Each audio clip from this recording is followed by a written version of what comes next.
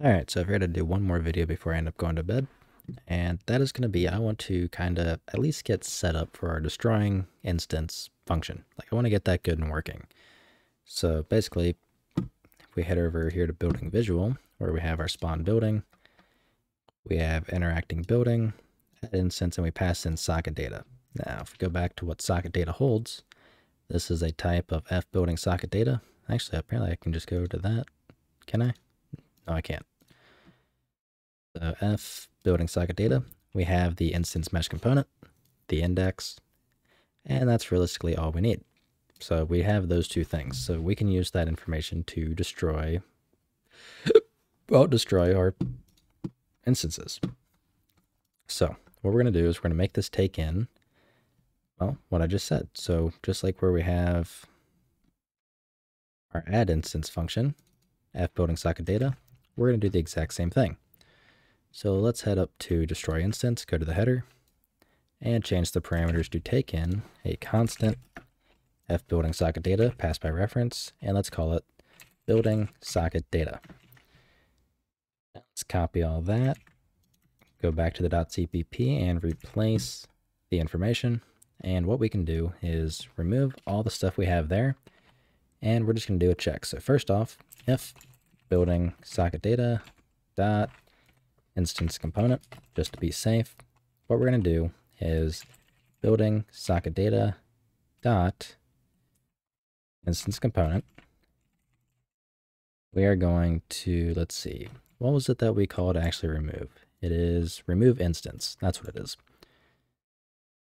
So we're going to call remove instance on building socket data dot index.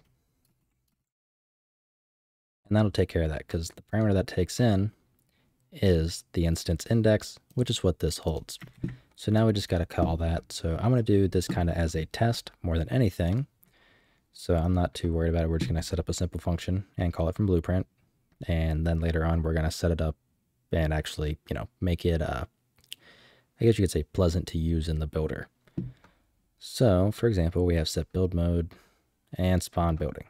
So we're going to basically replicate this function. So here we have spawn building. Let's create another one and let's call it destroy building instance. Create the definition. And we're just going to copy what's in spawn building. And we're going to go from the builder and just call destroy instance. So now we got to create that function. So in building visual.h, we're going to do void destroy instance, create the definition.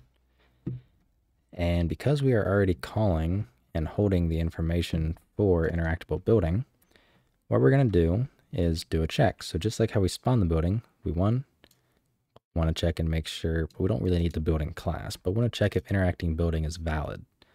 And if that's the case, we can destroy it. So if interacting building, what we can do is interacting building, destroy instance, and we want to pass in socket data, which should already be holding the correct information. Now we're not clearing out socket data, so this could cause a problem. So just to be on the safe side where we have socket data, we assign it and all that fun stuff. We set all the information that we need. What we can do is, well, actually, let's see, because we should be pointing at something because we're holding socket data. And let's see, where are we setting interacting building? Right there. So regardless, if this is valid, we are hitting something. Well, we are hitting what we need to hit. So that there, we know we are good to go. We want to do a check here. So yeah, that'll be a null pointer if that's not the case. So yeah, we should actually be okay and good to go there. So we have our destroy instance call. We're passing everything we need. Let's go ahead and close down the editor, relaunch, and give it a try. All right, once you're back in the engine, let's go ahead and load up our character blueprint real quick. And we have B for build mode, F for spawn building. Let's do E. We'll do E. I'm going to bring these down a bit. When E is pressed, we want to destroy building instance like that. Compile and save, hit play, create that. I'm going to create a wall, and I'll just do one more wall. Okay, so I'm going to press E. Works. Great. So that's not working. So if we attach it, let's see if that works. Then we press E. So that works. And that's because it's getting a hold of socket data, really kind of how we need it, but it's only getting a hold of socket data if we're snapped to it. So what we need to do is let's head over to our function here where we get the hit building actor from the hit result, which, let's see, where is that? Oh, that's right there. So we go there, make sure we're getting the interacting building. And what we can do is pretty much we can figure out a way to get our hit. So we can kind of set up another function or another way to handle this. Because if you recall, when we were trying to get the sockets and all that kind of stuff, it wasn't always returning the correct index for us due to just some, I guess, kind of general problems. So realistically, what we can do is we have our hit result. We're storing it in the interactable building. What we can do is pretty much just get this hit result again and pass it in to destroy instance. So I don't necessarily, well actually yeah, I do want to be in building mode, so scratch that. But we can perform line trace and pass this into destroy instance and make use of all the information we need there, because that has most of what we want. So for destroy instance, in the building visual.h, we're going to make it take in a const f hit result.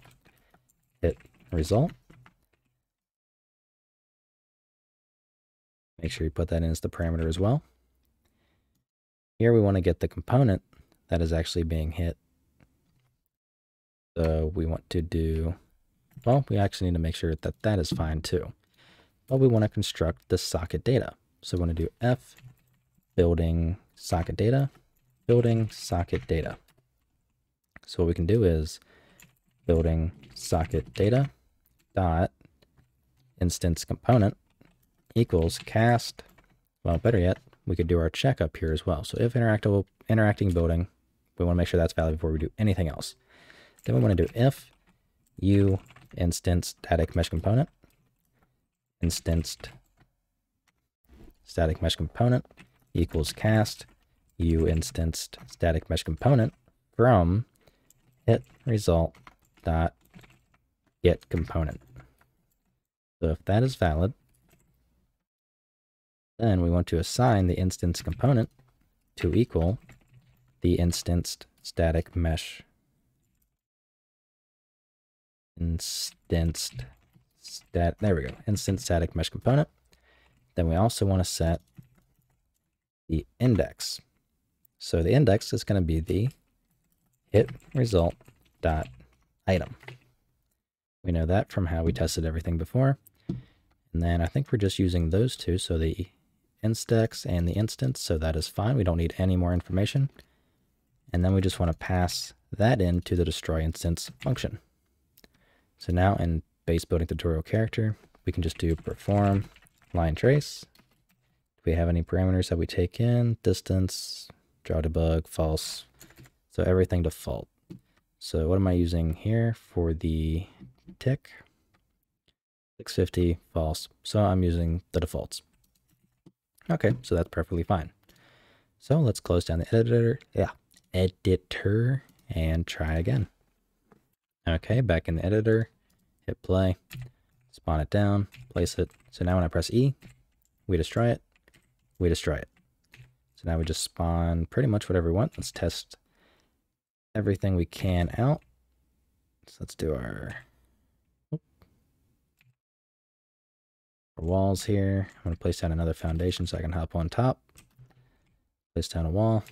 Press E, E, and E, E, E, and E. So we know that everything is, in fact, working. That's good.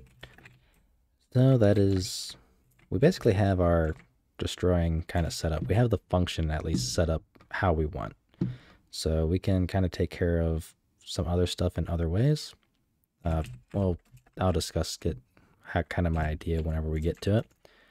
but now we can just destroy, do everything kind of as we please. I don't have any sort of way to check if anything's connected. I don't know if I'm going to even do that in this tutorial because, well, this is getting kind of lengthy. I think we're on video, what are we on?